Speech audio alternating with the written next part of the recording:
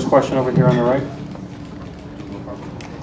From Vincent, Steph, could you walk us through mine who finally hit that three-pointer after missing high roll? It was a crazy night all the way around, and didn't have anything going offensively. Tried to still play with energy and try to do little things here and there to help the team, but to get one good shot down the stretch and still have confidence in myself, knock it down. My teammates were talking to me the whole game, which was helpful, and thankfully, that last one went in. So me and my brother, we always, growing up shooting and playing, we always say you got to make your last shot before you leave the gym. Got it done tonight. Mark, front and left. Draymond, Mark Medina, Bear News Group. Can you take us through that moment when you were pretty amped up and emotional for Kevin after he hit that big three? Yeah, I actually said the wrong thing. It was almost like I was cussing him out. But I was so happy I yelled the wrong thing. But that was a huge shot. From Steph 3 to that one, he took that from about 38 feet out, and just to put a dagger, in him like that was a huge shot. So I can't, I don't really know. It was just high emotion. How much did that harken back any reminders from his game 3 last year? Definitely, from right in the same area, just a little bit deeper. But this game for him was like deja vu of game 3 last year, just all the way around. Phil, here in the front. Hey, Draymond, Phil Barber, Santa Rosa, Press Democrat. Were you upset with yourself for getting the technical, or were you more proud that you obviously kind of reeled things in after that? And second question, how much do you want to take care of business and settle this thing on Friday? I wasn't upset with myself about the technical.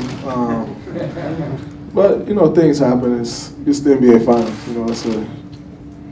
Should get heated when you're competing for what both teams are competing for. Nonetheless, it's important to not get a second one and, be a part of trying to do something special. But at the end of the day, none of that really matters. We got a chance to close out the series on Friday, and that's our focus. Scott Osler, San Francisco Chronicle, Steph on the left.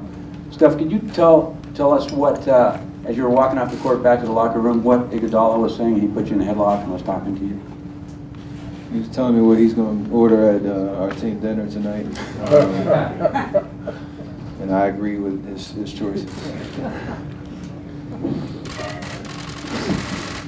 Steve, over here. Steve S. from NBA.com. One for each of you. Steph, how much of a luxury is it for you to have the kind of shooting that you had for most of the game, and yet you look over, there's Kevin Durant, and he's doing everything you guys need to carry your team to a victory. Some stars don't have that, that option. For the last 2 years, I've been playing alongside Kevin Durant, so he's an amazing talent, amazing player. Does amazing things every night. We all feed off each other. So tonight was not my night offensively; it was his night. But like I said, this moment is great, and you encourage each other along the way, and we appreciate what we bring out of each other. And we'll talk about him all night. He was amazing.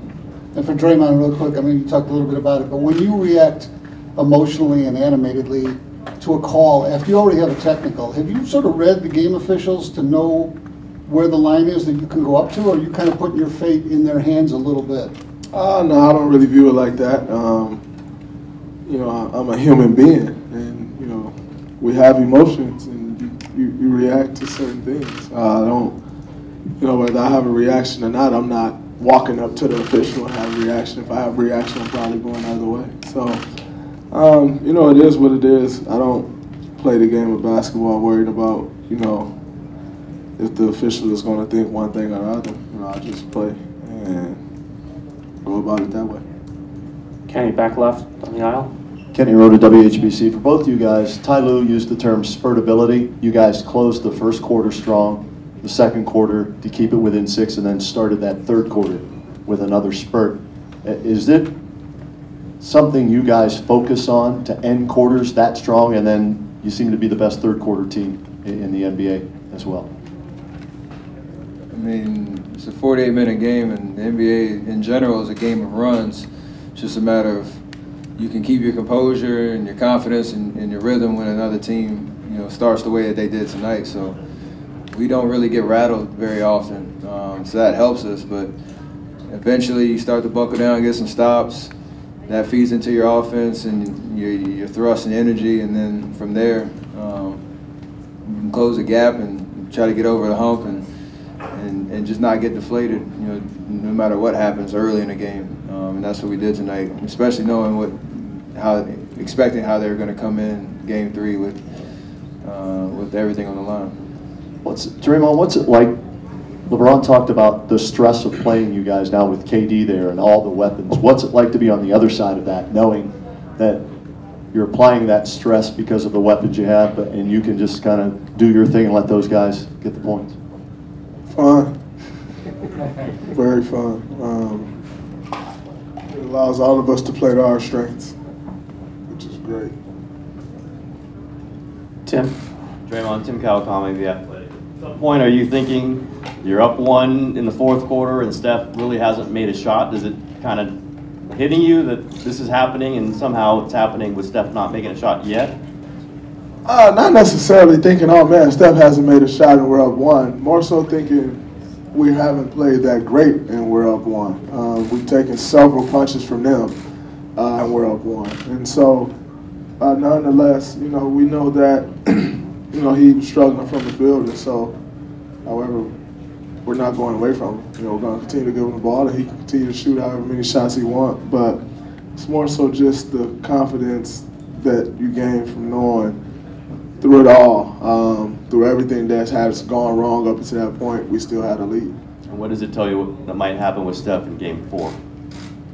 I'm not going to jinx it. That's for sure. Definitely going to shoot that thing. Chris here in the front. Chris Haynes, ESPN. For any one of you guys were in this position last year and didn't get it done in Game 4. What do you guys do in preparation leading up to that game to make sure you come in with the right mindset? Same thing we did tonight, just talk about what to expect from their side, what we need to do better. It's like Draymond said, we can't play better as a unit for more of the game, and understand that they're going to come out just gunslinging. It's going to be shots from all over the place. Probably LeBron's going to come out aggressive, but we have what we need focus-wise and energy-wise to combat that, and looking forward to the opportunity to close out and win a championship. So it's going to be tough. We thought tonight was hard. It's going to be even harder in Game 4, so we got to be ready. Anthony, all the way in the back right.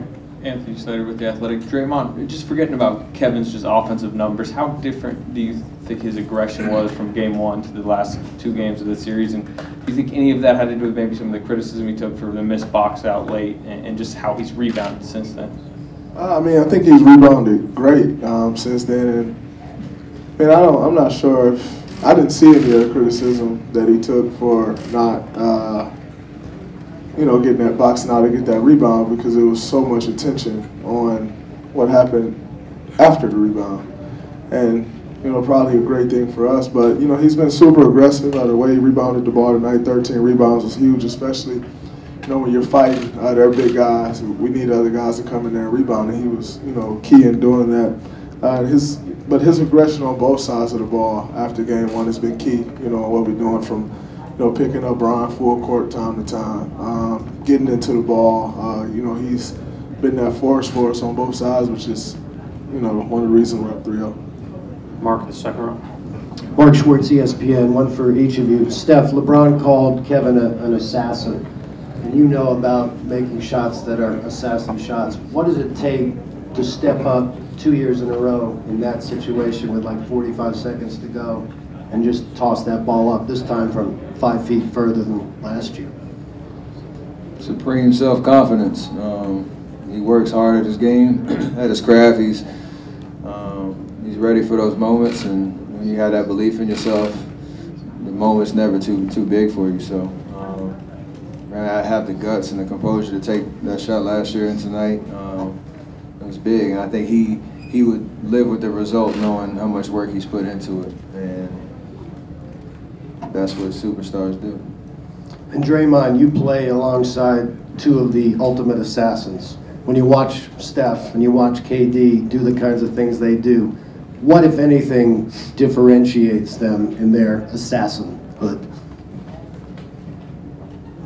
You sound like you're not include me as an assassin. No, I mean I think it's a little different. You know, when Steph's in that mode, it's a little more flashy, and you know it's dance, step back, guy about to fall, and it's Kevin when he's in that mode. He's usually shooting over the top of people. Nonetheless, you get the same results for both, and you know to have the luxury to play with two guys like that, you know, is great for all of us on this team and the coaching staff and everybody else in the organization. Two of the best shooters, best scorers of our time, if not of our game and the history of our game. You know, have that luxury is pretty great. Second row on the right here. Steph, Draymond, Paul Antunes, ESPN Brazil. This question is for both of you. When everybody sees you guys in action, it seems like you guys are like best friends on the court. Can you speak to the chemistry that you guys have off the court and how that helps you with your chemistry on the court? I'm not going into much of our personal lives. I think it's a lot just we appreciate what we each bring to the fold, and that's a genuine appreciation for everybody's story, everybody's talent, and how vital each one of us is to the full group and for our success. So it's not just words. It's we come in, and to work every day. You appreciate who you get to suit up with, and that just shows itself in every aspect of what we do, on and off the floor. So we put time into it. We've been through a lot as a core group, and we have high character guys. So I think that we got that part right, and we want to hold on to that as long as we can. Time for final three. Left side there, and then we'll go in the back. Yeah. Tristan Craig, USA Today. You guys have won on your own floor, and you've won on theirs. Is it going to be any more meaningful if you can get a sweep? Not in those terms. It's just game 4 is the next one we have to play, and we want to win a championship. So I don't think any of us that word will come out in our celebration if we can get it done. It's just a matter of winning 4 games, however you can. And we've done a great job putting ourselves in a great position. So got to close the deal with 48 great minutes on Friday. Fourth row on the left. Oh, sorry. And then finally, Draymond, you had all 7 outfits picked out from your stylist, right? What happens with the other 3? He lied to y'all. I ain't saw game 6 or 7 outfit yet. They still got that. I got game 5 outfit though. It's pretty dope. I really don't want to wear it though. Fourth row on the aisle. Joseph Cacharo, The Score. For either one of you guys, a lot was made after the couple playoff games KD struggled about maybe some of his ISO ball because of the way you guys used to play before he got here. But do you think people forget sometimes, how deadly ISO ball can still be when the players of the caliber of someone like Kevin Durant? Did they watch tonight? They found out. I mean, we have a great balance. I think when we're playing well, a lot of what we do is ball movement, player movement, the whole deal, and getting everybody touches involved and being threats on the floor. But a guy that's, has a skill like he does to be able to, like Draymond said, shoot over the top of guys, get to his spots. You don't want to force feed it. You want it to come out in our offense and then let him do what he does. And so, it's nice to have that option along with all the other things that we do offensively. Dan, last question in the third row. Steph, Dan Feldman, NBC Sports. How much did how tonight play out convince you, justify to you the efforts you personally made to recruit KD to the Warriors a couple years ago? We've been in a situation where a guy's talented as he is blended into what we do as a team, and we've appreciated all his efforts, and we've figured out our ways to kind of elevate our games. And nights like tonight, He reminds people how great of a scorer he is in all areas of offense, and just how dominant he is. And you know, over the course of the regular season, the playoffs, we all have an opportunity to you know, do what we do and do it well, and put ourselves in a position to win championships. So it's nice having him, and nice having all 15 guys on the roster. And can you describe a little bit your reaction to some of the shots, particularly that last three? A lot of yelling, not necessarily enjoying the moment. He was so stone-faced that somebody had to yell and show some emotion. So me and Draymond took care of that. Thank you. This concludes the session for this evening.